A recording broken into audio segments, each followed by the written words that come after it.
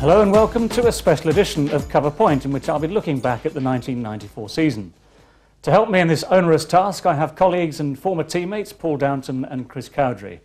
There'll be a feature on Darren Gough, a light-hearted look at cricket from comedian Mark Steele, and Richie Benno, with Shane Warne in mind for this winter tour of Australia, will be demonstrating the art of leg spin. Now, if this was a year ago, we'd be looking at a situation in which England had just won brilliantly at the Oval, and we're looking to go away to the West Indies full of optimism and wondering what was going to happen there. But did we expect to see what happened? 3-0 down after 3 and then a good comeback. Do you think that was about what we expected to happen, or was that worse than expected? I felt that England did go out with some optimism. Every tour starts hopeful, doesn't it? You feel that, well, if certain things happen, if we play out of our skin, then maybe something can happen. And it took maybe that spell from Courtney Walsh to bring home what it was like playing in the Caribbean. That was at Jamaica in the first Test match there, where Absolutely. Short pitch bowling again, good short pitch bowling, good quick bowling, genuine quick bowling. And of course Mike Howson didn't complain at all, he took it all. Well, that's a terrific bouncer. Yes, he played very well. I mean, we exchanged a few words in the middle. It wasn't anything that was out of proportion. I mean, he said something and I just asked him pardon, and he was all in good spirit, good faith. And he said, no, it wasn't directed at me, he was talking to himself. And I said, fair enough.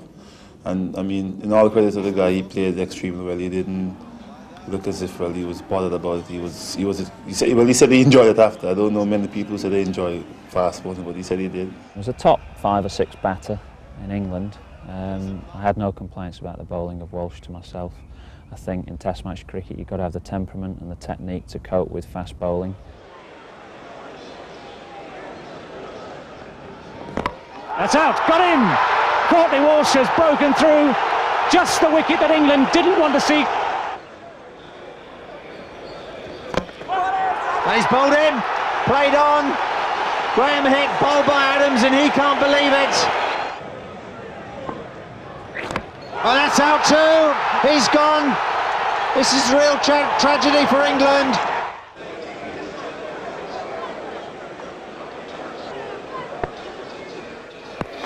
Shot, but out!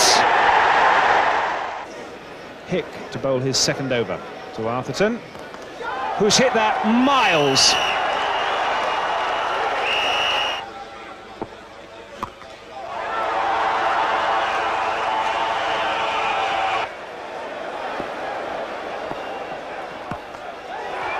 Well, that's a glorious stroke as well. All timing from Jimmy Adams, so he gets into the act as well.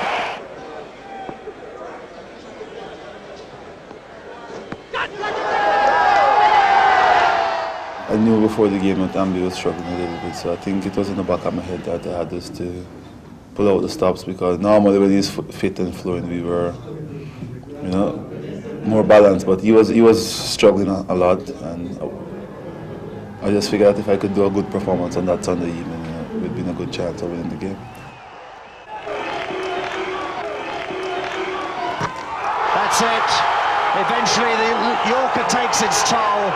Courtney Walsh, after some fearsome fast bowling, has bowled Devon Malcolm. He's out leg before. So Walsh has struck again. England in real trouble as Ram Prakash goes leg before. Forward, that's the key. Super shot.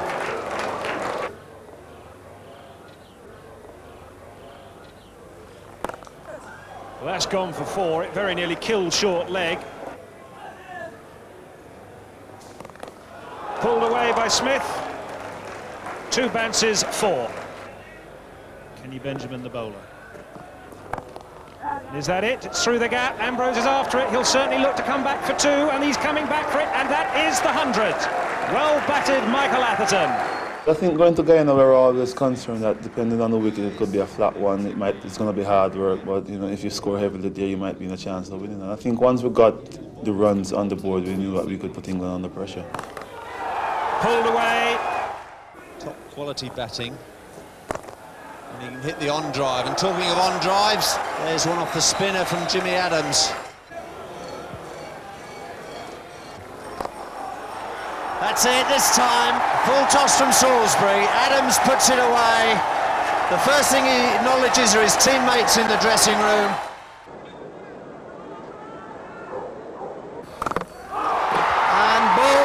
Ambrose. Their bowlers have a knack of extracting anything out of a wicket that is there, anything sort of variable. And they bowled very well, and it wasn't quite as bad as one or two of the other wickets, but it wasn't an ideal wicket. Really, when the bounce was slightly uneven, the odd one kept low, and the odd one sort of climbed a little bit and took the shoulder of the bat.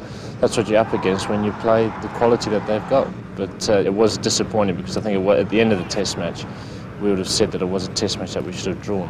It's gone. Curly Ambrose has got the wicket. Big edge. If we move on from there, having gone 2-0 down, the remarkable thing about the tour was the fact that we came back, won in Barbados, and then actually got a good draw in Antigua. Because that was an interesting couple of Test matches in a row there. You had Trinidad, where England hit what was nearly an all-time low, beat by 1 their lowest ever score. Having been in a good position in the match earlier, though. Well, yes, I mean, that's right. It started the game well, or looked to have started the game well, dropped a couple of crucial catches. Yeah. And the captain I'm afraid, started the bad run there, but you can't hold that against him.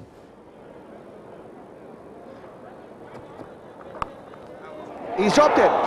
We had a couple of bad sort of sessions in each Test match, which basically sort of swung the Test match totally around. We felt we had played pretty well at times, but we let ourselves down, as I say, at a crucial time, sort of through a bad 2 hours.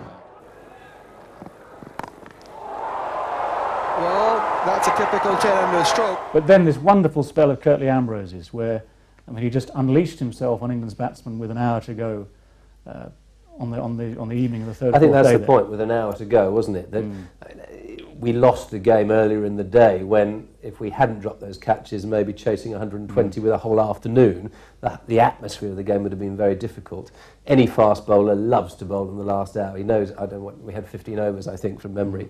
And certainly having got a wicket with the first ball, when the blood then is up, and we all know the West Indies are very volatile, they're excitable people, the crowd was behind them, and I doubt if any side in the world could have withstood that particular spell. Agree.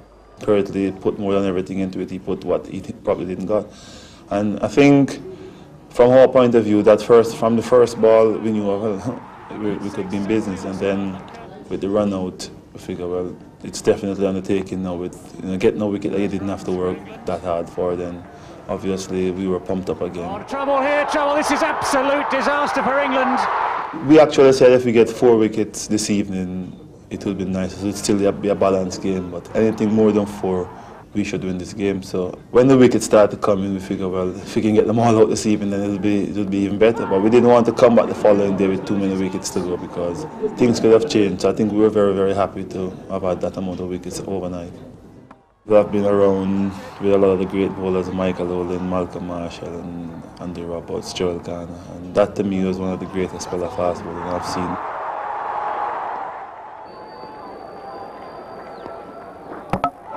And that's it.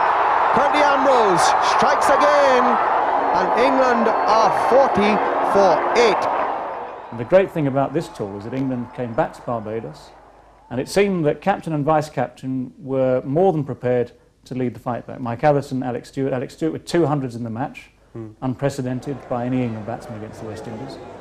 And that was a marvellous comeback, and that really was a top Test match. But these are your experienced players now, aren't they? Alex Stewart and Mike Atherton, they're the people who've got to do it. If you're not going to take the big boys, the 3 Gs, you've got to look to those 2 to do it. If they don't do it, then really you're looking at, you're relying on youngsters to do well in the Caribbean. Now, I can't remember too many youngsters ever doing that. And I think the fact that they did come back wasn't just down to Alex Stewart and Mike Atherton. It was down to the performance of a few youngsters as well. And as you said, that it was incredible how they did well come in Barbados, because they had runs on the board. And that was, Yeah, again, Richie Richardson had this wonderful knack of winning the toss and doing exactly the wrong thing every time. Yes, and it got worked. away with it the first 3 times. It worked wonderfully. Yeah.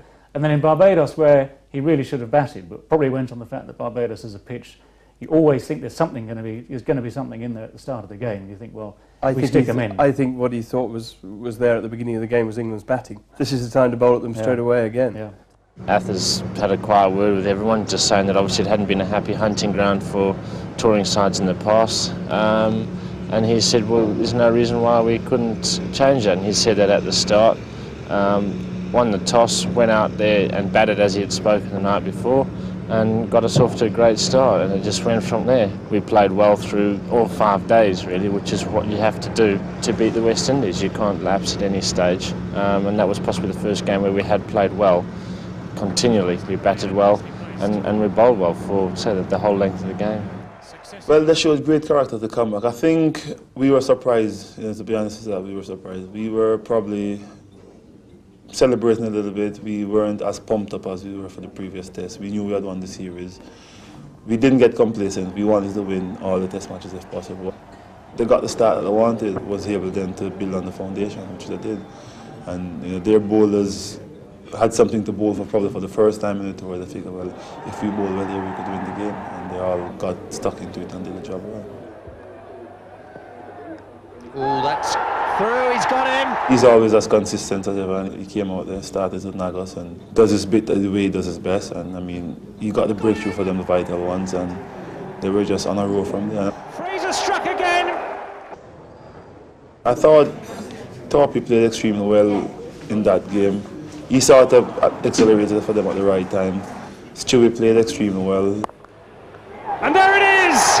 Alex Stewart has become the first Englishman to score a century in each innings of a test match against the West Indies.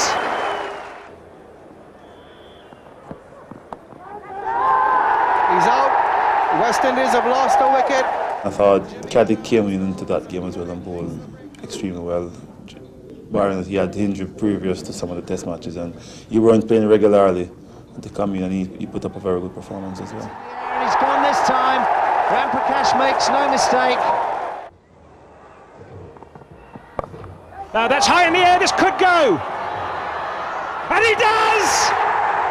They came back at us and they outplayed us over the 5 days and truly deserved to win that test match because it was one of them test matches where we could have got back in, but we just didn't get back in. All credit to the guys that came out and played positive cricket. And that's it. All over. And England have beaten the West Indies here at Kensington Oval by 208 runs. Lara, 369 not out. What a moment for him. What a moment for West Indies cricket. In amongst it all, of course, there was that magic 375 in the last test match of the series at Antigua there from Brian Lara. And a man who we've been watching all through the series plunder runs from England's bowling. The remarkable thing about Brian Lara was that at some stage during that early part of the tour, he wasn't just talking about taking hundreds or even double hundreds. He said he thought he might have a triple hundred in him. Now, for any test match batsman to be talking in those terms, to actually say it publicly, I mean, shows the confidence of the guy, but also gives you some idea into his character. I think it was the first toss I've won and smiled while winning it. And when I got into the dressing room, there was a big roar because Richie had won the toss in Barbados and we thought we were going to bat. And England went in, so the guy said, oh yes, this is it, well, we're going to bat for days now. And when we went out batting, we were 2 down early. And I thought, what's happening here? Then Brian came in and Jimmy supported him well, Keith supported him well, and Chandra Paul, and he just went on to break all records. So it was a nice feeling to know that it happened in you just as captain, and you actually did something by winning the toss. His temperament as a young man is like Vivi doesn't want to get out and he wants to dominate the bowling, which was similar to Vivi. He wanted to be in charge, he wants to make sure that he's in control. I think once he was not out overnight that first day, we all figure, well, knowing Brian, if he batted anything like that the second day, the record was in danger. I mean, I think at the time when he came in, someone joked and said to him, the way you're batting, this record could be yours by close of play.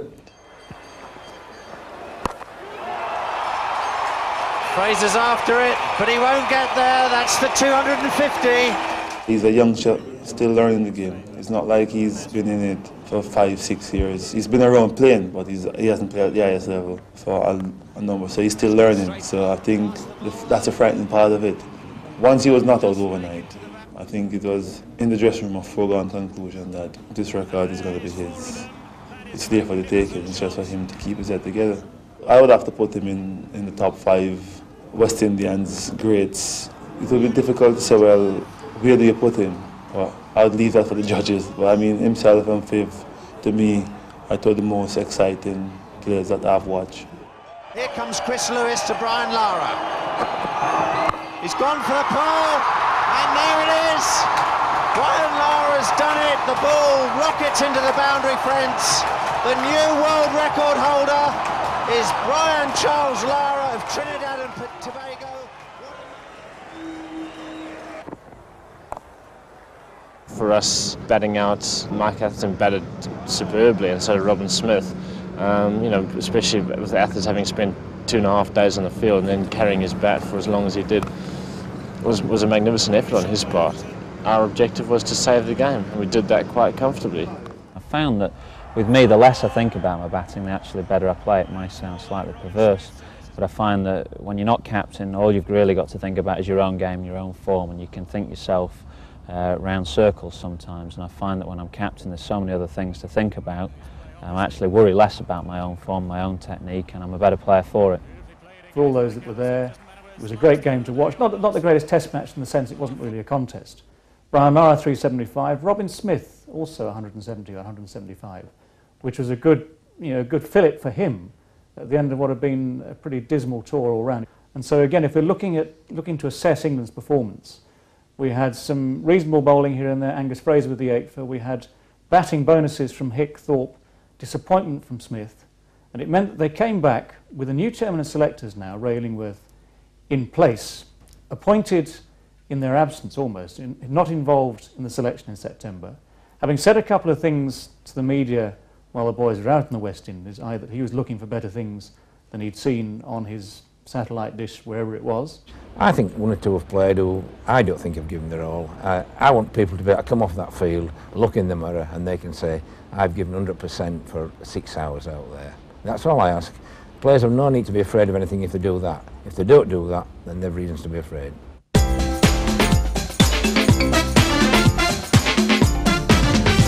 I think all the cricketers in the country were looking towards someone like Ray Illingworth, somebody who over the years has sounded good on television. You know, he's talked the cricketers' game, and everybody, I think, has been aware of the fact that if there was a chance that he would get it, that the players would all vote for him.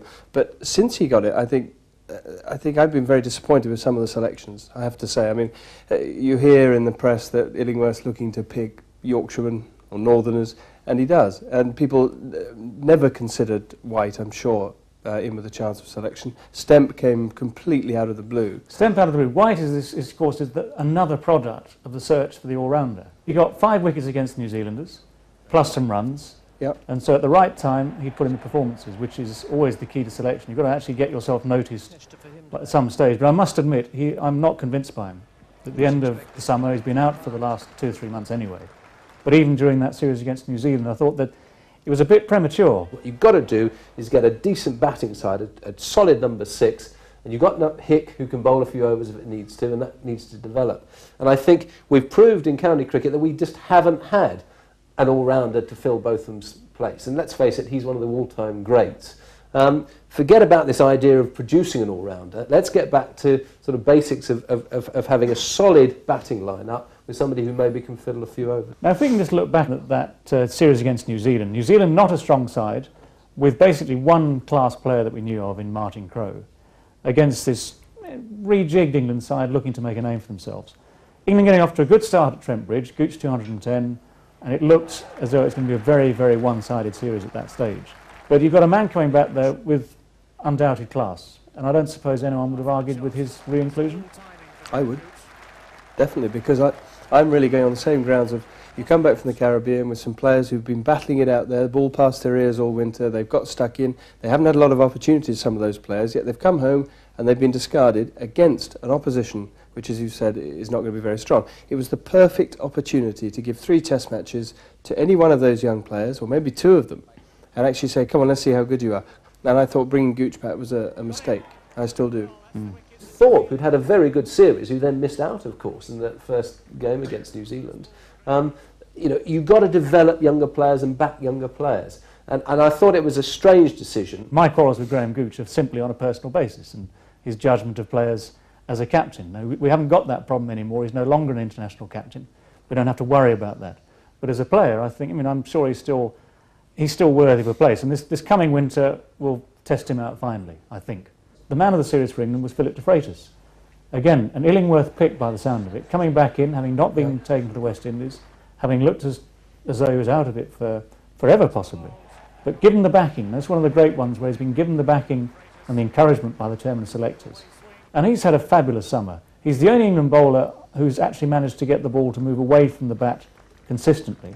And apart from one poor test match really at Lord's against South Africa, he bowled very well throughout the summer. So I think that's a big plus again for England. I think Ray Illingworth was fortunate that he did perform so well, because to leave Devon Malcolm out of the side, he is the one fast bowler we've got in this country capable of winning a test match on his own at any time if he gets it right. And to back an attack of De Freitas and Fraser and all these sort of medium pacers, good bowlers, but not out-and-out match winners. I think he needed one of those bowlers to come through and do it, and De Freitas was absolutely superb the whole way through the series. He had the odd bad session, which he tends to do. He tends to drift out of the game a bit occasionally, and each time we thought, oh God, is he going to do it again? But he didn't. He came back next morning or after tea or whenever it was, and he was actually the great success of the series. And now, Key, I mean, he's the only English bowler playing with 100 Test wickets. I mean, he's our senior bowler, and I think you've actually got to back him, and he needs to grow into that role. And you felt that by the end of the year he'd done that. He felt he was the senior man and enjoyed in it, revelled in it. You saw it in his batting. He was confident in that.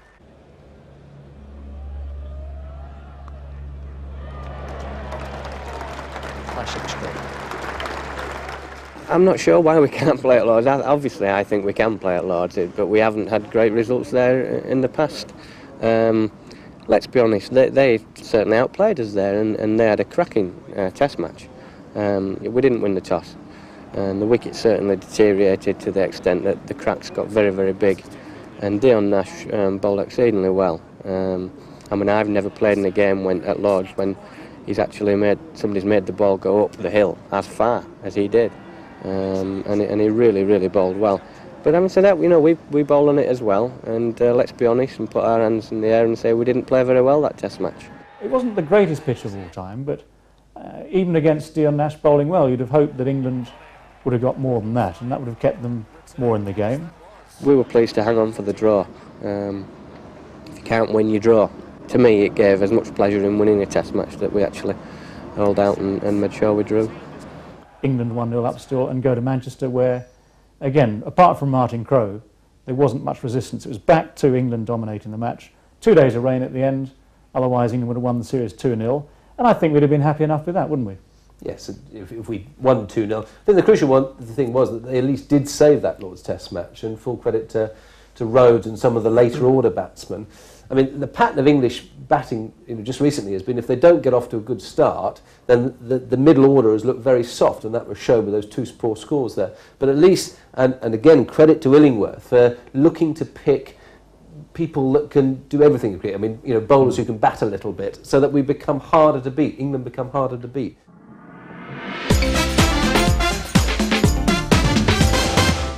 Hello, I'm Mark Steele, and over the next 6 issues of Cover Point, I'm going to be offering a slightly different view of cricket to that which is usually put forward by the people who run the game. So, for instance, the plight of the English game at the moment, it seems to me, can't be dealt with simply by the excuses that are thrown up. So, for instance, when we lose to the West Indies, they say, oh, well, they're bowling too many bouncers, so we changed the rules so they can only bowl 1 bouncer and over. Then we went to India and lost every single game. So maybe there'll be another rule now, you're only allowed to spin the ball once and over. And then we went to Sri Lanka, who must only have 11 people in the whole country who aren't at war with some other bit of the island. The selectors must just wander around going, oi mate, what are you doing later on? Well, I'm not at war till about 4 o'clock. Come on, you can get a few overs in. And we lost to them. So there'll probably be another rule for them. They're only allowed to bowl the ball once and over, and they have to push the other 5 down the wicket on a tea trolley.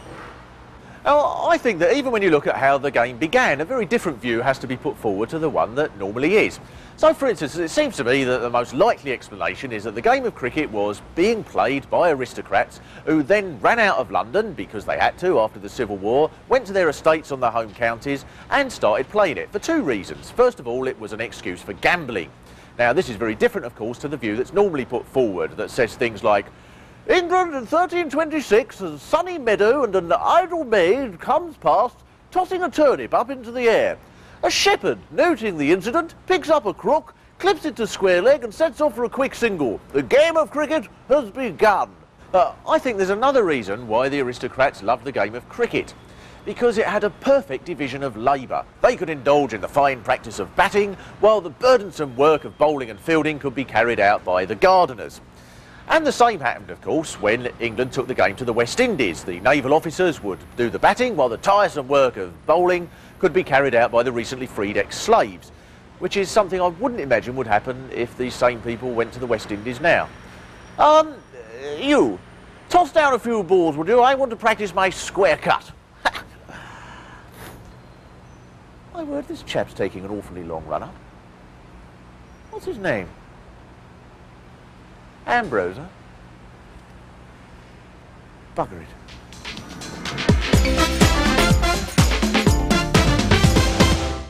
There was tremendous excitement over South Africa's return to international cricket, and 1994 saw a resumption of hostilities between them and both Australia and England after a gap of nearly 30 years.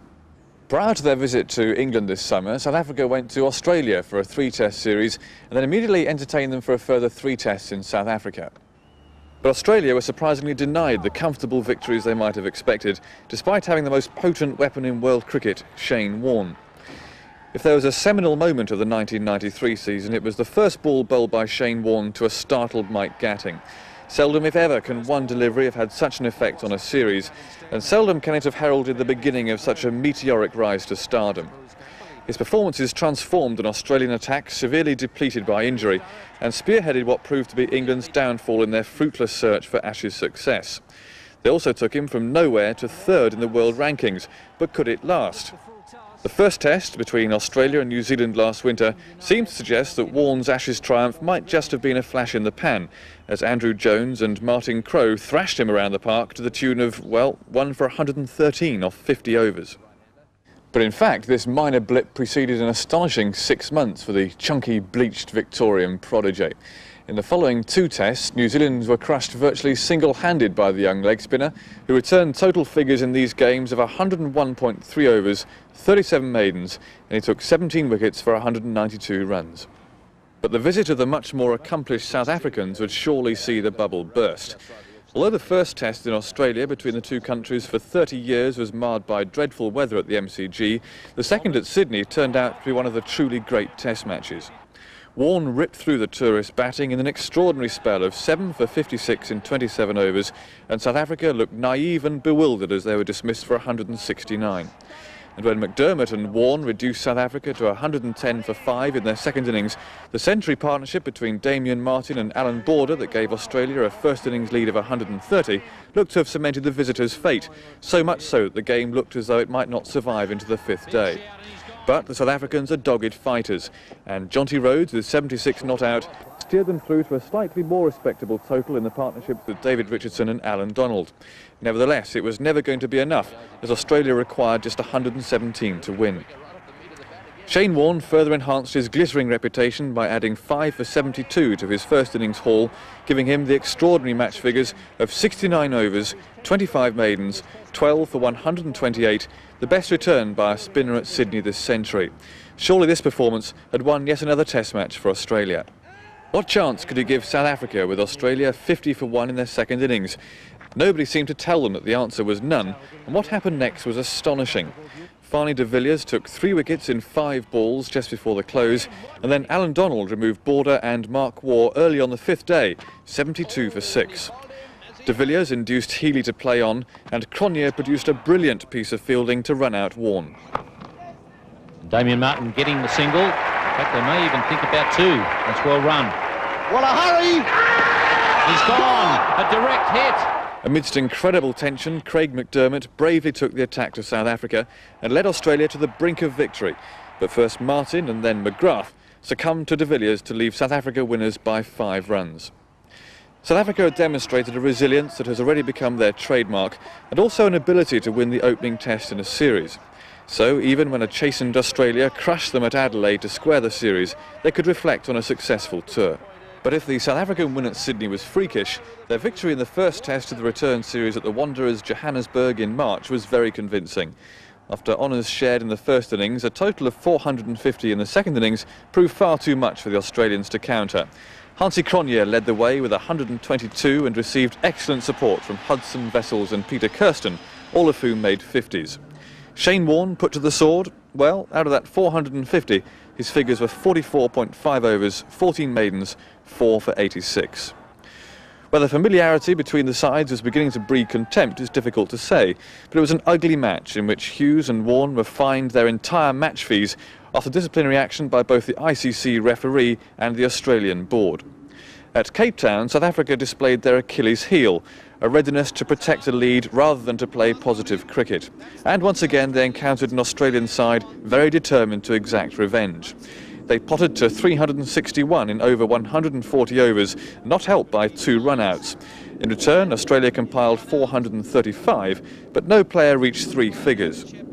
Steve Waugh and Shane Warne then proved an irresistible combination, and South Africa subsided tamely, unhelped by a 2-minute wait before Kepler Wessels was given run-out by the 3rd umpire.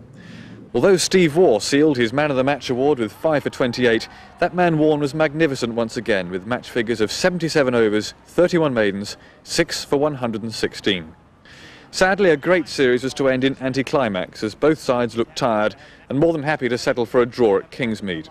But South Africa were delighted to finish with 2 drawn series. They'd certainly earned the respect of the Australians. The man of the series? Well, undoubtedly the extraordinary Shane Warne. What makes Warne quite unique is the devastating combination of miserly accuracy combined with a devastating strike rate. His figures over the 6 tests truly tell their own story. 366 overs, 121 maidens, 643 runs, and he took 33 wickets. Add to that the last 2 tests against New Zealand, and the figures are even more remarkable. 50 wickets at an average of 16 and conceding considerably less than 2 runs per over. Warne is only just 25 years old and has already raced past the milestone of 100 test wickets. Not only is he an exciting and charismatic character, but it seems that nothing can stand in his way of becoming the greatest test bowler of all time. He's bowled him around the legs once again, and that's Shane Warne's best bowling in test cricket.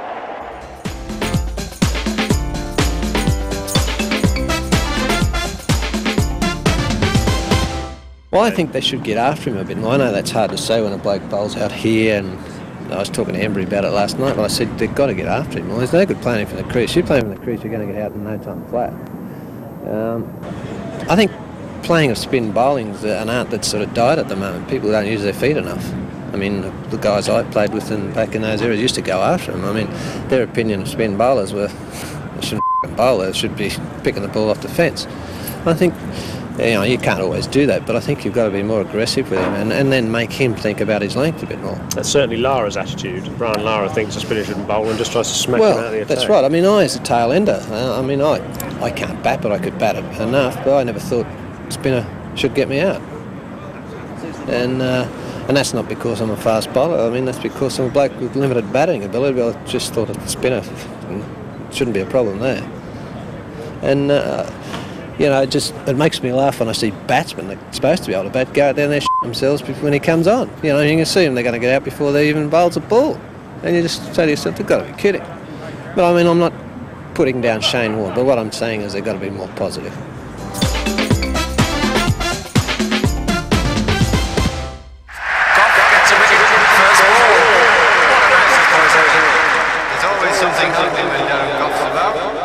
Darren Gough wants another wicket. Very awkward delivery from Darren Gough.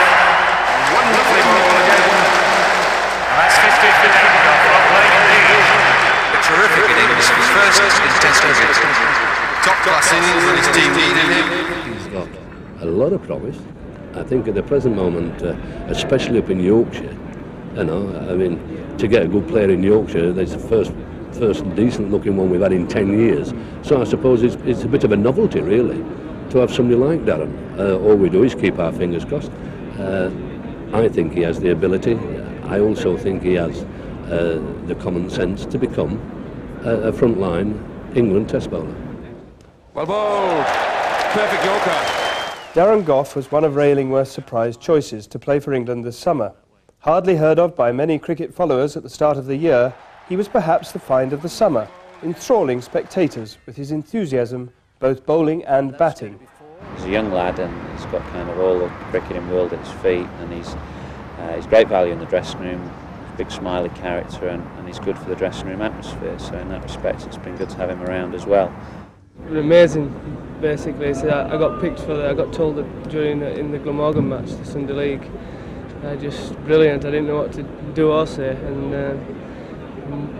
just to put on the one-day international sweater, I was so proud, and it was brilliant to see how I got capped 6 months early. It was just a great experience to be playing in a one-day international against New Zealand. I was going only to get 1 wicket. I wanted it to be Martin Crowe, because in my mind he's probably in the top 3 batsmen in the world.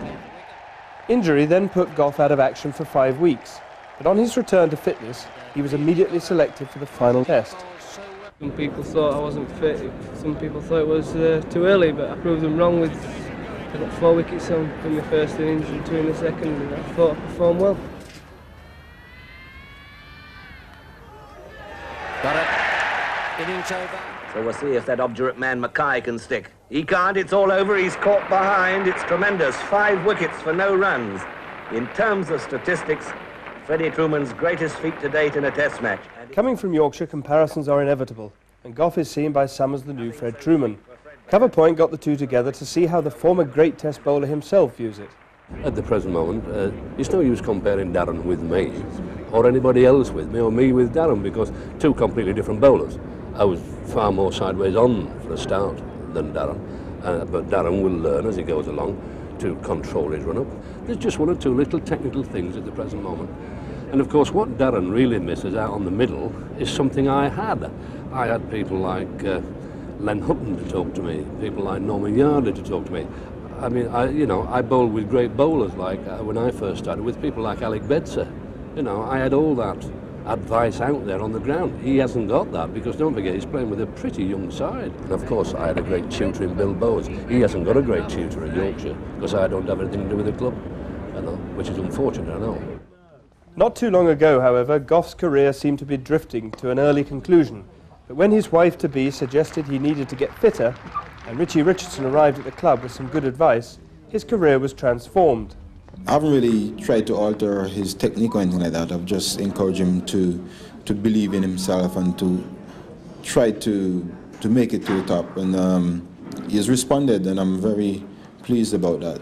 Because quite often you see a youngster with talent and you try to tell him to do this and to do that, but I said, no, I'm not going to tell him what to do. I think he's smart enough to learn, and it's always best to learn things the hard way. He says, you're never going to be a medium fast bowler, go and bowl quick. I went in the second team and bowled the quickest I've ever bowled in my career, felt good, never looked back since. I've just tried to bowl as quick as I can every time I play.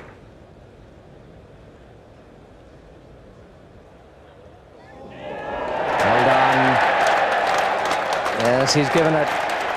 That's well bowled. Myself and Keith Fletcher recognised that talent the year before, but we'll send him on an A tour to South Africa, and that come back an improved player. He started the season well, and we were dead keen to have him in the first one-day international at Edgbaston. It's not just Darren's performance with the ball that caught the eye this summer. Since making a 50 on his Test match debut, important runs have come from the Gough Willow, and in some style too. Take that. What a flourish. I think a bouncer is the order of the day from Alan Donnell. Let's try and shake up young Gough.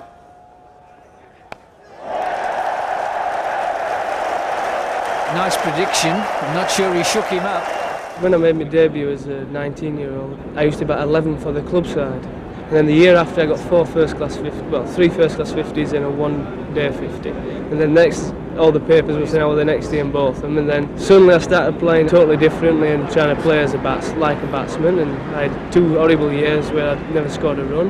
And then this season I've decided to go back, like I said, because of the confidence I gained last year by doing well and going on the A2, I decided to play like I can do. And if the ball's up and wide, hit it. The Gough attitude with the bat is guaranteed to endear him to the crowd, and his enthusiasm for the sport infects fellow players and public alike. But does he enjoy the game as much as he appears?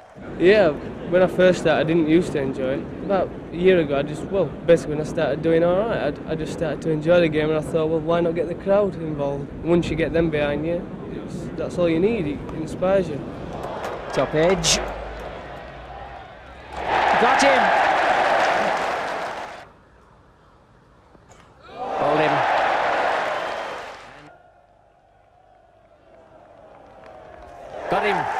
First blood to Gough. The thing that I would say to him is keep trying, but I don't have to say that because I know him. He's enthusiastic. One of the lovely things about Darren is he wants to bowl. And the other nice thing, he wants to learn as well. I've no worries about him. He's going to be a test bowler. But having lost form a little in the last 2 tests against South Africa, is there a danger that Gough will be unable to sustain his early successes? Perhaps the winter tour to Australia will reveal his true potential. Darren is in a learning process at the present moment. There are times when he runs up too quick, and there are other times when he runs up dead right. But he's only a kid, you know, and I don't want people coming and putting pressure on him. I want him to learn to bowl, as he will do, as he gets more experience.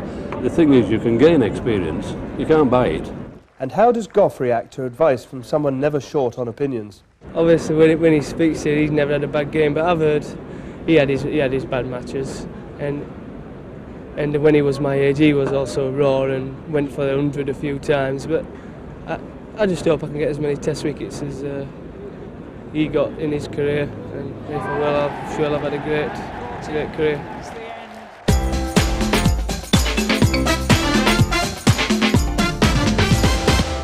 I meant it, I really did. That really hurt, that game. I hate even, much as I'm talking about it now, but I hate even thinking about it because it was a low point and because I f***ed up. December the 30th, 1982, Melbourne, Australia.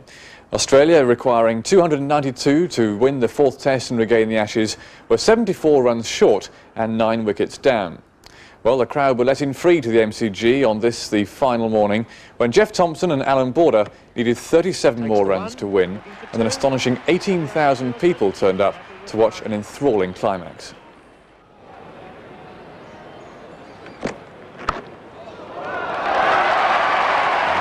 got that one away for a single.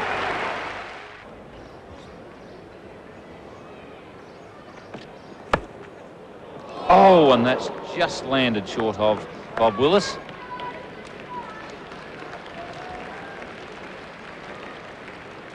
Well, Bob didn't quite have enough left in him to get to it.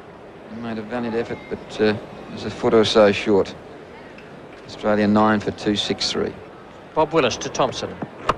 Once again, Thomson giving himself room. And there's a chance for 3 here, I would say. Alan Border will probably take it. Yes, come back for the 3rd. So 23 is now the target. And that brings a smile to the Australian captain's face. Last ball of the over. Border will be looking for the single. And Border has gone. And in their rush to get it at Jeff Thomson, who was not backing up, the 2 Englishmen have collided. That's Alan Lamb and Ian Gould. Norman Cowan is bowling to Alan Border. Alan Border is 50, and they'll be looking for 2 here. And very well run, Jeff Thomson. Alan Border moves along to 51, and he won't make many more valuable 50s than that. Australia have brought the target down from 37 to 19 this morning.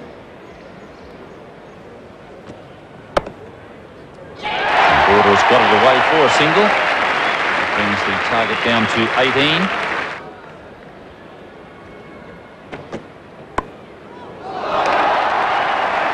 Might have to go down as a chance. Did it carry or did it not? I have the impression it probably bounced almost level with the fieldsman himself. Let's have a look at this again. The edge coming there, and it did carry it. So that's a chance to be set down against Chris Tavares now.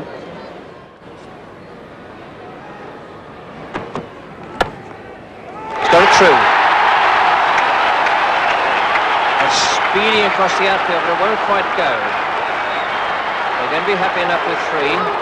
Bob Willis to Alan Border. So the ball is going to look for 2 here. He should get it satisfactorily. Over there, Mr. Fielder. And now it's a 4 to win for Australia.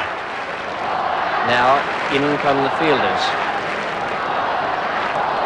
But how many can come in? That'll be exercising Bob Willis's mind because there's only 4 runs to go to win.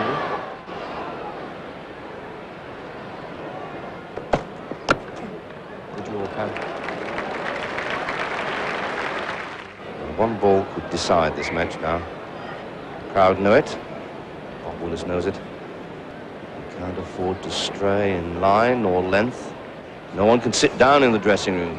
It's a question of holding one's heads. Bob Willis, last ball of the over.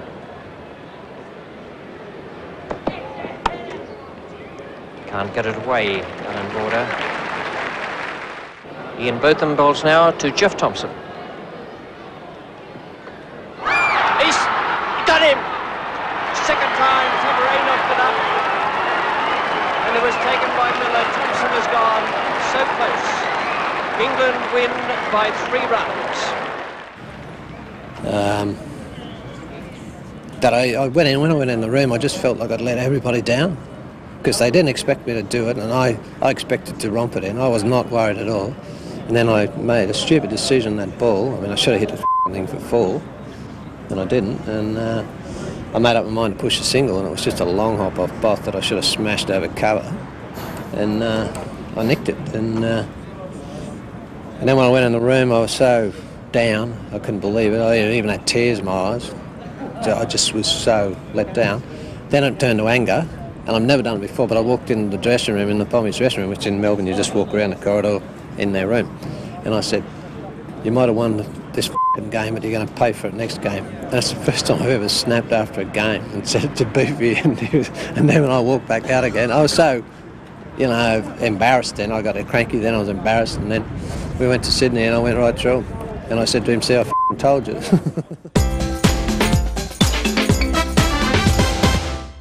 The main event really for the season, I think as far as everyone was concerned, was the return of South Africa to England for the first time in a long, long time. Coming back here with high expectations, with a reasonable side we knew, and they had a good spirit. John T. Rhodes at cover, of course, the world's greatest living fielder, I suppose we'd have to say that. I mean, there are some very good fielders around at the moment, and he must be the best. And we thought, okay, then I thought then they'd be a hard side to play against. But again, we come to Lord's for the first Test match, and the Lord's jinx strikes again. Toss is lost, Kepler Wessels winning the toss. In they go. England at the end of the first day thought they hadn't done too badly. 6 down, on a good pitch. And yet by the end of the match, it had turned into a steamrolling victory for South Africa. And that was a great start for them. And I think as soon as South Africa got a reasonable score on the board, you could see the England bats were under pressure immediately. And I think we played as poorly there as we have done 2 or 3 times at Lord's, where I think the opposition have actually raised their game. I think that they just were fantastic. We had a terrible Test match. We didn't play very well at all. Maybe you only play as well as you're allowed to play. They certainly were fired up, and they certainly played exceedingly well in that game. All their bowlers bowled very well, and the conditions seemed to suit them a little bit more than it did us, in the sense that they had the quicker bowlers in that game who hit the wicket a little bit harder than ours did. And to hit the wicket hard, you very much get up and down and sideways movement. So well, they played well. You know, we had a very bad game. You think of the batters who played in that game, and between them in 10 knocks or so, they didn't score a 50 between them. And you look at the batsmen who are high quality, and you would say, well, that's not going to happen ever again, surely. But it did happen, and everybody chose probably that game to have an off game. A famous victory for South Africa, but something which was almost overshadowed, because in the course of it all, Mike Atherton found himself embroiled in what can only be described as an extraordinary affair. The dirt in the pocket, Pocketgate, call it what you like. The England captain appearing to take something out of his pocket and put it onto the ball, which in a lot of people's eyes is ball tampering, or would have been ball tampering. And the question is, I mean, is he guilty? Is he innocent? I mean, I tend to think he's innocent now. I tend to think that having had time to look at it You're not sitting on the fence there. No, I'm tending to think he's innocent. You know, having the key thing firstly has to be the cricket, and the fact that the ball wasn't tampered with, in the sense that the umpires wasn't affected. It wasn't affected, and the umpires didn't say anything, didn't bring it to the attention. When it was given to the referee, there was no complaint made. Are you both saying he's innocent here, when clearly he has done something that's against the laws of cricket? We can see it on the television. Whatever he was doing is illegal. Well, so he's not innocent. Whether you're saying he's not tampering with the ball is just to use... the laws, if you're going to mention the laws do say that you have to affect the state of the ball. The state of the ball must be changed by your actions to constitute ball tampering. That's how it's written. The point is there, the ball hasn't been altered. Now what we've seen is that the actions that he was using, as put in inverted commas, the unfamiliar actions, suggested that something was happening. I think it was more than that, though. I don't think it just looked suspicious. I think it was. I mean, you've never seen anybody taking dirt or mud or whatever it was, earth from his pocket and rubbing it into the ball. That is clearly not playing within the spirit of the game, which is the law. And he was clearly, in my view, guilty. Now, whether the problem then came, if you feel he's guilty, is what sort of punishment he can have. And you look back over the last 2 years and go back to that Pakistan situation, where even on Cover Point earlier this year, we actually saw the tapes of the Pakistan bowlers putting their fingers into the ball. Well, you put a lot of time into that, didn't you? You've Absolutely. analysed that very closely. But they were putting their fingers into the ball, gouging the ball, and yet nothing happened. Now, if suddenly they decide they're going to ban Michael Atherton, then they've got a problem. Well, the difference to me as well is that the ball that started the whole thing off 2 years ago has been conveniently lost. Lords have shredded it along with a lot of paperwork by the sound of it. And so the office, I don't know what shredders look like. I've had a cricket ball through them. But it's not too good. What is the big issue about the tampering thing? We've got to. I mean, at the end of the day, in any form of life, players, participants will try and bend the rules to suit them, and there is a certain amount of give the whole time. And it got to a ridiculous stage where the ball, let's face it, against the Pakistanis ball was being chewed up and clawed up. Imran's come out and said he used a bottle top once. He's admitted that. And there became a period where the ball looked as though, a tiger had got hold of it. It got scratched and it got defaced. But nothing's happening to these people who do it. So, I mean, what you're saying is it'll keep happening again. No. Doesn't matter, just... do you think Atherton will do anything to the ball in the rest of his career? Do you think the Pakistanis will, having now it been highlighted... I think England will do it, yes. I think if they feel that Pakistan continue to do it, I think the other nations will continue to do it in any way they can. It shouldn't be the captain at Lords again, because I think that's the worst situation possible, but I think it will happen. Mike Atherton has learnt an awful lot in the space of 5 days there about his position as England's captain. And he comes to Headingley for the second Test match of the series, immediately gets 99, which is, as he nearly got it right when he said afterwards, the best way to come back from that. And stronger too. I think what has showed through is the strength of character to come back and make that 90. I think very important as well the reaction of the Yorkshire public. The crowd was behind him, and I think he's got a public endorsement. I think most people actually respect him. Just look at that. I don't think I've ever seen Graham Thorpe come out so prepared to play all his shots. I think to come back into the England side and play like this, I just thought he looked as if he'd been in the side for 10 years. He had so much confidence. And see a player going in and playing big shots, but proper shots, hitting the ball straight, wide a bit off. I thought he was terrific. He came back in there in the right spirit. I was determined to show just how good a player he was, had become, was going to be. He was going to come and show everyone, including Ray Lingworth and Mike Atherton, why they'd missed him for the first 4 Test matches. Yeah, not only missed the name of Thorpe, but a left-hander. I think, and to leave out your best one, and the best one available was definitely Thorpe. He proved that in the West Indies. I think was Illingworth's biggest mistake. Quite get it off the meat of the bat.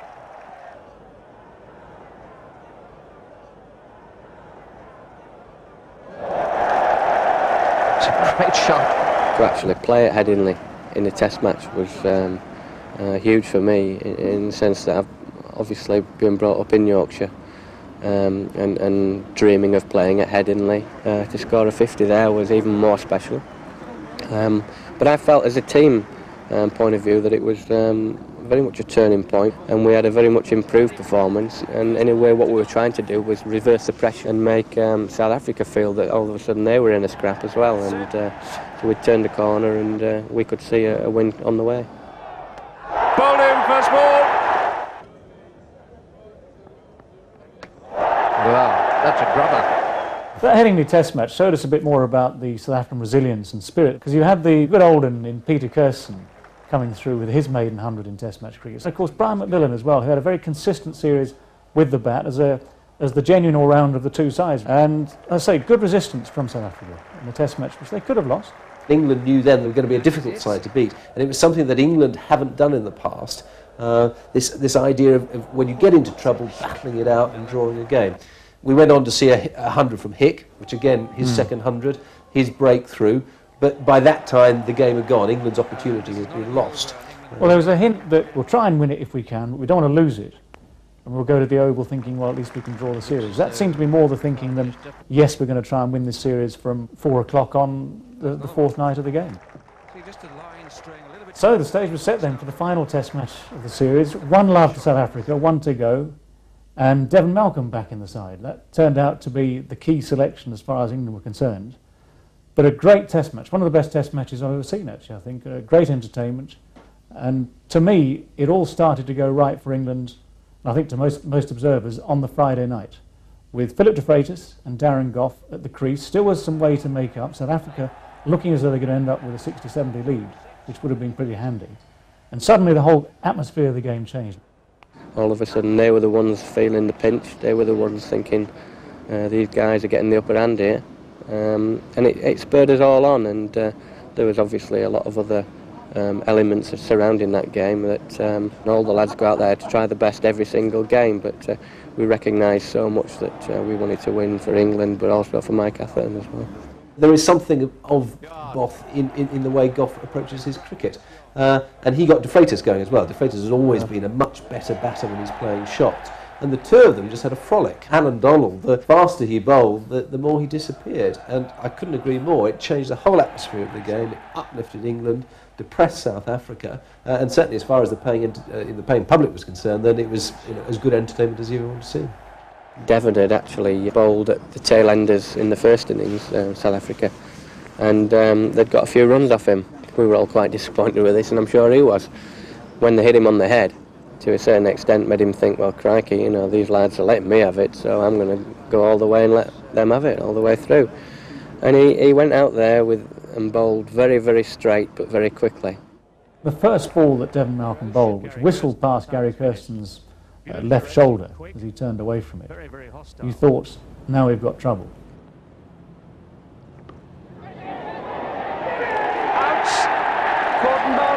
He's got such a strong physique about him, and the ball hits the bat so hard. And there's always this slightly eccentric sort of, you're never quite sure where the ball's going to be. He's not got a classical action, that he's incredibly intimidating. He got the direction right, but he bowled at the speed of light. And poor Peter Kirsten, 39 years old, promoted to open the batting. I mean, what a disastrous tactical error that was by South Africa, leaving out Hudson, and making the top order very weak. And well, they never quite recovered. Bowled him, pitched it up, got his reward. 3 wickets for Malcolm, 1 for 3. I remember a few times when he was roaring in that the crowd was so much behind Devon, the shouts and chants, and I had the old tingle behind the back of the neck, I can tell you, and I was desperately saying myself to concentrate, forget about what's happening around, and concentrate on the ball, and if the chances come, snap them up. It was down to one person, really. Devon bowled magnificently. It wouldn't be a nicer fella, if you could wish that for someone, it would be Devon, because he always gives you 110%. It doesn't always seem that way. He's received a lot of criticism for the way he bowls, and I think everyone in the side was just so delighted for him. He bowled very quick. There was one delivery I took off Devon that he bowled to Matthews that was an absolute snorter, and I was really pleased with that catch. When a bowler that quick actually lets go of a ball and you're a little bit blinded by the batsman, you don't quite know where the ball is because he's in the way, and all of a sudden it pops up. The reaction to take the catch I was pleased with. It went quite quickly. And another one, 8 for Devon Malcolm. Bowled him, 9 wickets for Malcolm. We won the test match in the end on the back of him. There was nothing else. Obviously the second innings when we batted and got the runs pretty quickly, but that was all through, I think, just a continuation of the atmosphere which Devon had created through what he had done. I also had a lot to do to prove to a lot of people, and to myself too. Otherwise I think I would have been on the scrap heap. So the last few nails in the coffin were getting closer and closer. The South African series turned it round for me. The winter obviously was in doubt at one stage, halfway through the summer. By the end of the summer I felt that I would have a good chance of going. It just shows how quickly things change around, doesn't it? I think over the summer I've been really happy with the way the side's progressed. As I say, if you take out two days of rain at Manchester, it would have been 3 Test match victories to 1 this summer, and I think that's an acceptable progress after what's gone on.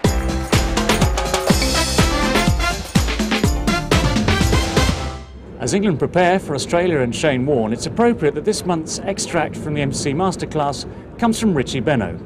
Here he demonstrates the techniques that made him a great leg spinner.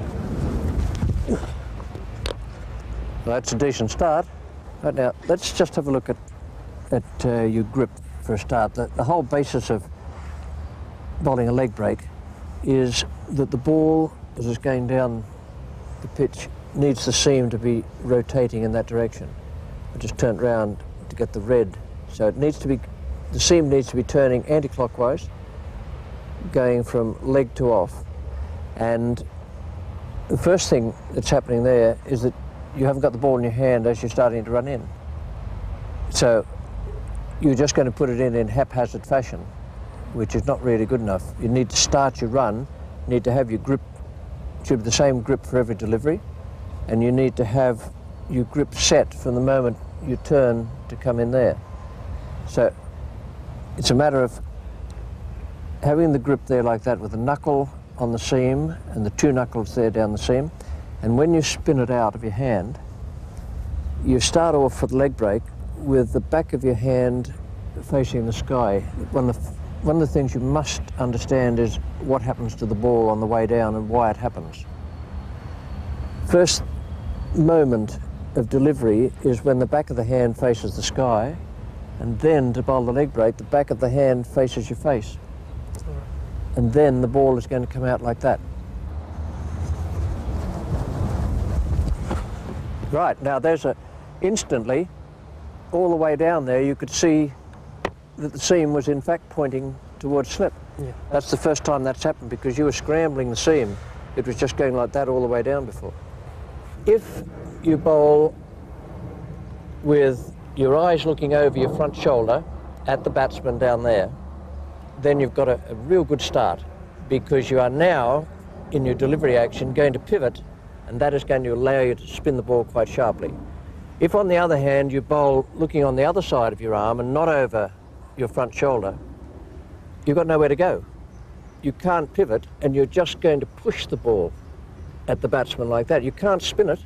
I defy anyone front on to spin a leg break hard, because, as I say, there is nowhere for them to go. You don't get it down as far as you would for what you might term proper googly, which is starting your hand facing the sky, same grip and same position there, no different. It seems still going that way, but it's all in the positioning of the hand, what happens to the ball as it goes out. Leg spinner, because it's back of the hand facing the face, it's spinning that way. Over spinner, sky first, and then facing the batsman, and the ball goes down like that. And wrong 'un, exactly the same grip, seam pointing that way, back of the hand facing the sky, and then facing the ground, and the ball is pointing in that direction. So it all comes from it's impossible for you to bowl a wrong 'un with the back of your hand facing your face. Right. And it's also impossible for you to bowl a leg break if the back of your hand's there. It all depends on the positioning of your hand.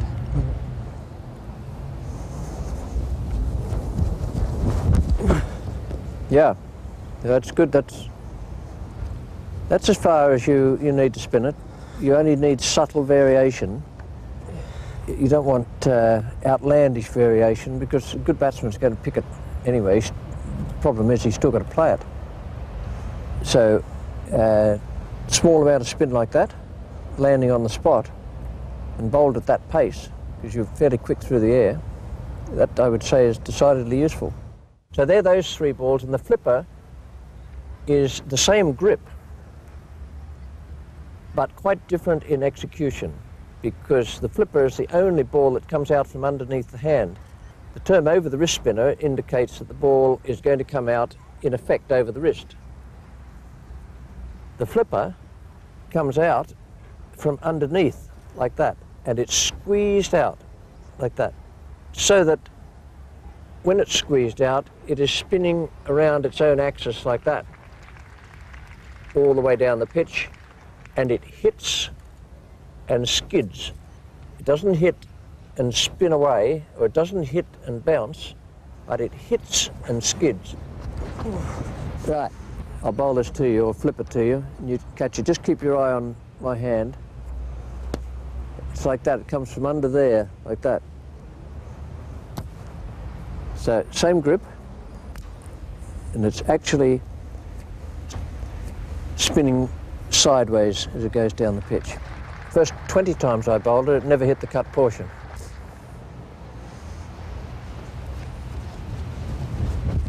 Oh, very good. I know it wasn't straight, but that's excellent. Like a lot of things in cricket, keep it simple and work hard at it. It was the aim to perfect the thing, to be able to bowl exactly what I wanted and know within the limitations of what you were doing that it was going to have a chance of being successful.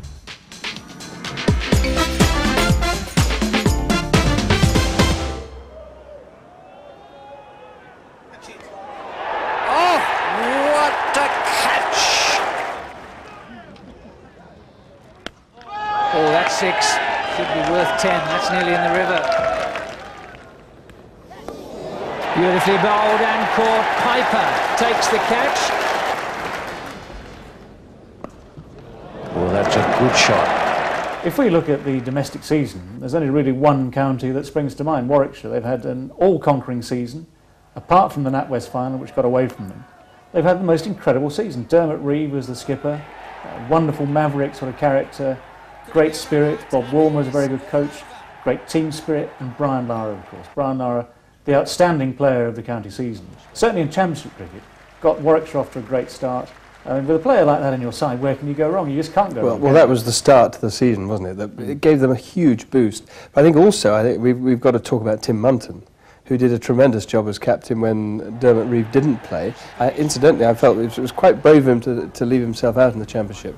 It wasn't just injury. People said he was injured a lot of the time, but in fact, he was leaving himself out because he couldn't get into the side. Now, if you looked at that Warwickshire side at the beginning of the year and said Dermot Reeve can't get into that Championship side, you wouldn't have believed it. It certainly had been an extraordinary season for Warwickshire, and Jack Bannister talked to Dermot Reeve, firstly asking if Brian Lara was the catalyst to their success. Amazing player. I mean, technically, to watch him and his balance, footwork, and how hard he hits the ball, it's been a wonderful season, to sit watching cricket at Warwickshire. He's a fabulous player. He scored runs so quickly in the Championship, big runs. It's given us time to bowl people out twice, which is vital. I think he's helped the younger players confidence-wise. I think that they've learned from watching Brian. We've got some good thinkers in the game at Warwickshire, and the likes of Roger Toos and the other fellas have actually studied him play, and they've picked up things from watching him, which I think has helped their game. I suppose the highlight, obviously, for Brian Lara through the whole summer was that 501, which you or I have never contemplated scoring, probably 300 even, actually, to be honest, but 400, 500? I go down a bit. I'm more 200. You may be 300. You were a better player than I was, but what a performance. 500. I mean, he got 390 in one day. And apparently there was a partnership there, I think, with Trevor Penny, where Penny scored 40, I think, out of over 300. Plenty, yeah. I mean, it's quite extraordinary how quickly he scored. I mean, it may be a good wicket. The single most outstanding feature must be the single-minded determination of the batsman to carry on. Because that's why other batsmen never get there. That's why other batsmen never make 200, for instance, because they think they've done the job if they get 100 or 150. And they relax, they give up. And yet, for someone like Brian Lara, it seems the only thing you do is you carry on batting. The guys bowled pretty well, and particularly Simon Brown. Had him in a bit of trouble particularly on the first day. Had him dropped, Anderson bowled him off a no ball. We had 3 men on the fence on the short boundary, and he still either hit the gap or hit it over them. And on the long side, he just hit it in the middle and run 2. It was very difficult to get him away from the strike. The thing about Brian Lara is the fact that he just keeps going. He's got an array of shots that are, fantastic to watch. He punishes bad bowling superbly well. But he's got a mental contribution. He just stays at the crease, and he just keeps himself going all the time. And at lunchtime, I did overhear him say to Gladstone Small that he thought he could get the record.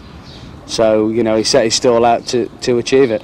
A lot of people might call it boastful, or he might get swell-headed or things like that, but I hate picking up the newspapers the next day and not seeing my name spread across it. I think that it's a lot of satisfaction for me. I like going out there and doing the job. If it's called selfishness, but I like being the #1 player at all times. The Britannic County Championship.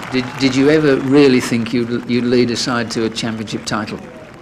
Well, on this, I've got to pay tribute to Tim Munton, really, because he was the one who led the side in my absence for half the championship. And, you know, Tim Munton, there isn't a cricketer around with more character, with more heart for the game. And he led the side brilliantly and bowled fabulously. He put in match-winning contributions, as well as we've mentioned Brian Lara. Neil Smith bowled people out when the ball turned, and Neil's had a fabulous season. And you know, the batting, likes of Roger Tews, Dominic Osler, have performed wonderfully well. And it's been a great effort, you know, to win the championship and to win it as convincingly as we've done is a real tribute to the players in the side. You mentioned Roger Tews. Now, there seems a player who more than most has drawn benefit from the coming of Lara, shall we say. I think Roger's benefited a lot from Bob Woolmer, from talking cricket, as well as, you know, Brian arriving. But Roger had a very good year 2 years ago. Roger's been, to me, is so unlucky not to be going somewhere with England this winter. He's extremely highly rated by Warwickshire and by other county, you know, bowlers and players. I have to say, at Warwickshire, we're extremely disappointed. We feel that the likes of, you know, Tim Munton, Roger Tews, Dominic Osler, Neil Smith could have and should have got recognition. You know, we can't be an average team by the season that we've had, and just to get one person on a tour is disappointing. The Benson competition, every side needs a bit of luck somewhere in a knockout. Yours in the quarter-final in the bowl-out against Kent at Edgbaston? Yeah, I mean, a bowl-out's not an ideal way, obviously, to decide a game of cricket. It was more nerve-wracking running up and bowling 2 balls at a set of stumps in the indoor school than it was playing in a NatWest final, sort of against Sussex the season before. And in the end, we beat Kent and eventually, you know, won the Benson and Hedges. Warwickshire won the toss and will field.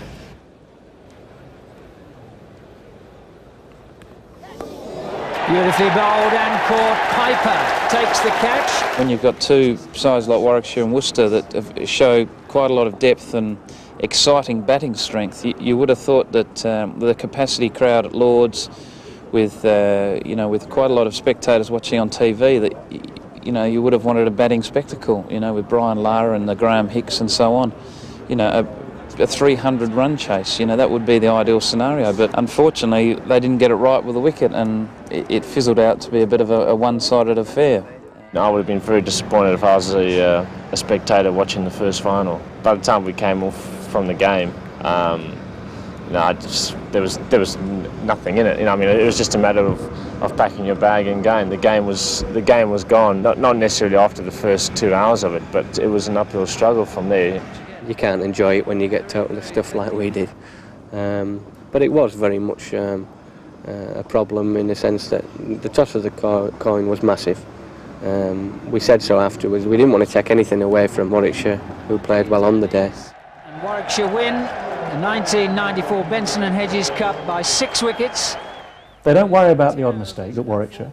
They don't put pressure on individuals if they have a bad day, because they know that their team spirit is good enough to cope. And Dermot makes the point, that's the thing that's probably the best thing about his captaincy. He's unorthodox, he does different things, I mean, he thinks of the most unusual things at times. I think there are times in cricket where the unconventional is important, and people know at Warwickshire that they'll be encouraged to do that in certain situations. I mean, you take a shot like the reverse sweep, it's premeditated, even the sweep or the paddle or deciding to give yourself room. These are all decisions you make before the ball's bowled, and you do premeditate. And you know, coaches would say that obviously you shouldn't premeditate, you should wait to see where the ball goes before you make up your mind what shot you play. And I disagree with that in one-day cricket against certain bowlers, particularly against spin bowlers. And we work hard at Warwickshire on looking around at the field and trying to get the ball where the fielders aren't. And if that means getting down and paddling or reverse sweeping, then we'll do it. But the key is to do it straight away. If you're going to premeditate a shot, it's not a matter of, well, I'll have a little look around for 2 overs. And we've worked very hard at that.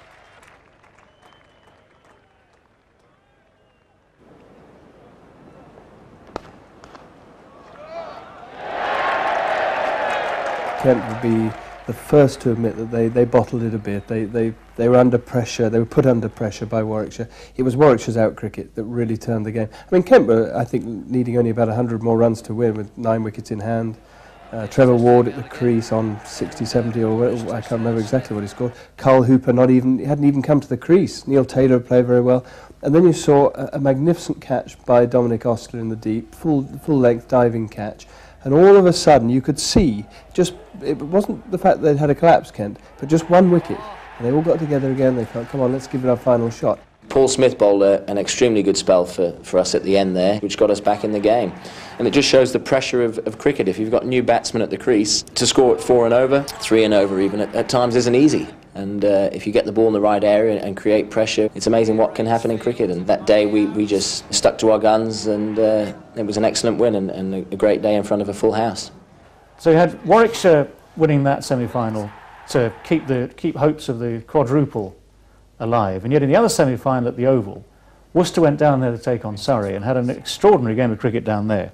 After lunch, Tim and I sort of thought that between 280 and 290 would be a good score, even though the wicket in the outfield was good. But things sort of got out of hand, really. You know, we started playing a few shots and a few more shots, and you know, the ball was rolling our way, and it's just like a snowballing effect when it goes like that, and we just sort of made mayhem, really.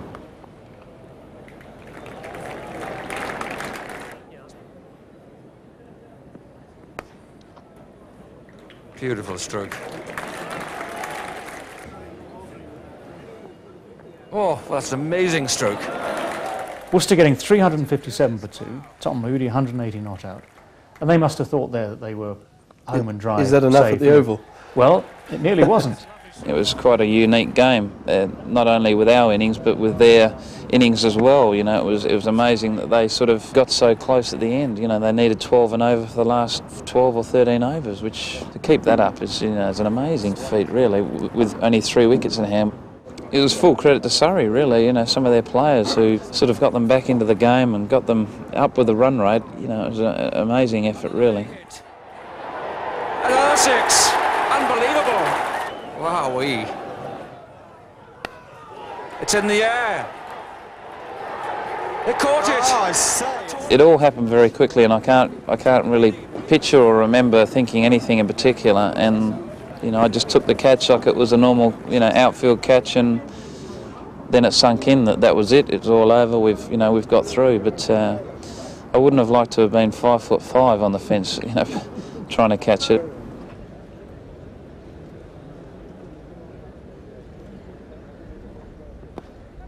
In the air, got him. I felt more moisture in the NatWest final wicket. Any one-day game I've played at Lords. Andy Moles, when he took guard and whacked his bat there, he said he was nearly bringing up water. But we've got no gripes. Good luck to Worcester. They played better than us. You don't mind taking the new ball in any circumstances, particularly when the wicket's sort of offering a little bit of assistance, and which it was doing. It early on, particularly the first 15 overs, the ball was doing a lot, and it was doing too much because Lara would have played and missed umpteen times. To his credit, he battled through that, and he posted a good score on a quite a difficult wicket to bat on. In the end, I felt we could have easily been 60 for 6 and game over, and to get 220. I felt we'd done well, particularly having to bat at 10:30 both days.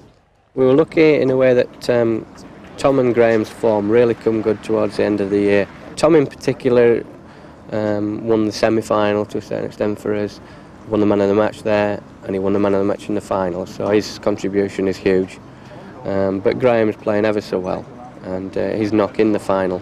As soon as he went to the wicket, really, there was every chance we were going to be strolling home. I just consolidated with Graham, and then as we gained the advantage, we sort of rubbed them in the dirt, so to speak, without being too cruel about it, but we, won convincingly.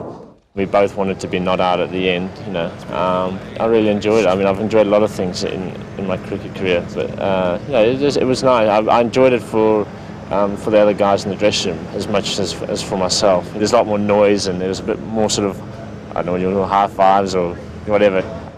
I'm glad they won that toss. I think if Warwickshire won the toss, I think Small and Munton, I think they would have rolled through Worcester a bit. Well, that would have been a very different story. But in the end, as you say, poetic justice, Worcestershire getting revenge for the Benson's final, But Warwickshire very much the team of the summer. I mean, no one can take that away from them. And the way they won the Sunday League as well, at Bristol on the last Sunday of the season, Dermot Reeves saying it was, you know, one of the biggest matches of his entire career, which is quite a lot. I mean, Dermot's played international cricket. He's been through a lot this summer. They've been a lot. No one's through won a lot this treble summer. before. That was it, I suppose. That was the great thing. An unprecedented treble. And although, I mean, they started, what, 3 for 3 at the start of that game, and you suddenly thought the wheels have come off. 3 for 3 off 6 overs, and Trevor Penny dropped on naught at Exactly. the same time. And So then Brian Lara, a crucial 30-odd, Penny 50-odd, Dermot Reeve, of course, 50 himself, 1-6, no other boundaries. And I think that just sums up their season, because they were never going to lose from then on.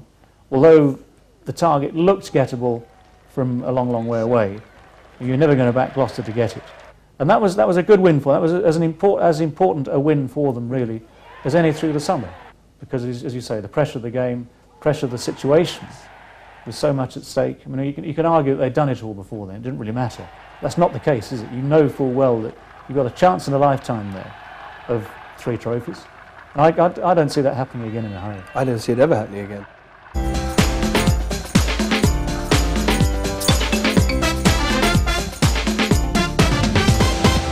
And now for our special Review of the Year competition.